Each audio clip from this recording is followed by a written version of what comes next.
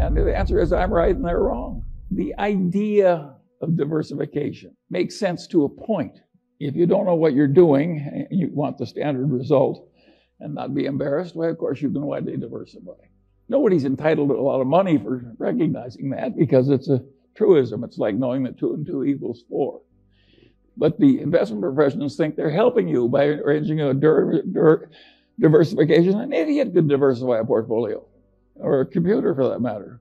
But the whole trick of the game is to have a few times when you know that something is better than average, and invest only where you have that extra knowledge. And then if you get just a few opportunities, that's enough. And what the hell does you care? You own 3 securities and JP Morgan Chase owns 100. What's wrong with owning a few securities? Warren always says if you lived in a growing town and you owned stock in 3 of the best enterprises in the town, isn't that diversified enough? The answer is, of course it is. They're all wonderful places.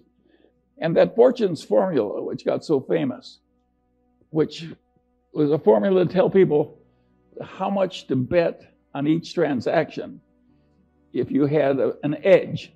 And of course, the bigger your edge, the more close the transaction was to a certain winner, the more you should bet. And of course, there's mathematics behind it. But of course it's true. It's perfectly possible to buy only one thing because the opportunity is so great and such a cinch, or only 2 or 3. So the whole idea of diversification when you're looking for excellence is totally ridiculous. It doesn't work. It gives you an impossible task. What fun is it to do an impossible task over and over again? I find it agony. Who would want to do it? And I don't see why. My father had a client. He was a lawyer in Omaha. He had a client whose husband had a little soap company.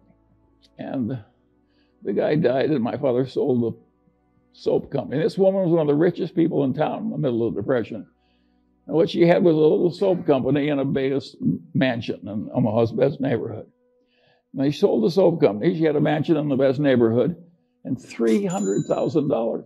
But $300,000 in 1930-something was an incredible amount of money. A little hamburger was a nickel, a big hamburger was a dime, and the all-you-can-eat cafe in Omaha would feed you all you needed to stay alive for 2 bits a day. I mean, $300,000. Well, she didn't hire an investment counselor. She didn't do anything. She's a wonderful old woman. And she just took that and she divided it into 5 chunks. And she bought 5 stocks. I remember 3 of them because I probated her estate. And it was, one of them was General Electric, one was Dow, one was DuPont, and I forget the other 2. And she never changed those stocks. She never paid any advisor. She never did anything. And she bought some municipal bonds. She never spent her income. And she bought some municipal bonds from time to time. By the time she died in the 50s, she had $1.5 million. No costs, no expenses. And I said, how did you decide to do that?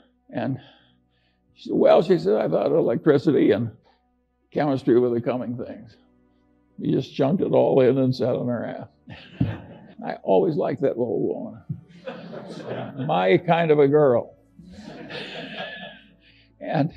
But it's rare, you know. But if you stop to think about it, think of all the expense and palaver that she didn't have to listen to, and all the trouble she avoided, and 0 costs. And of course, what people don't realize, because they're so mathematically illiterate, is if you make 5% and pay 2 of it to your advisors, you're not losing 40% of your future.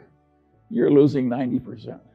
Because over a long period of time, that little difference causes a 90% disadvantage to you. So it's hugely important for somebody who's a long-term holder not to be paying a big annual toll out of the performance.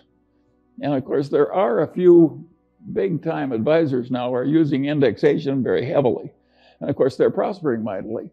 And of course, every time they get somebody, it's just agony for the rest of the investment counseling business.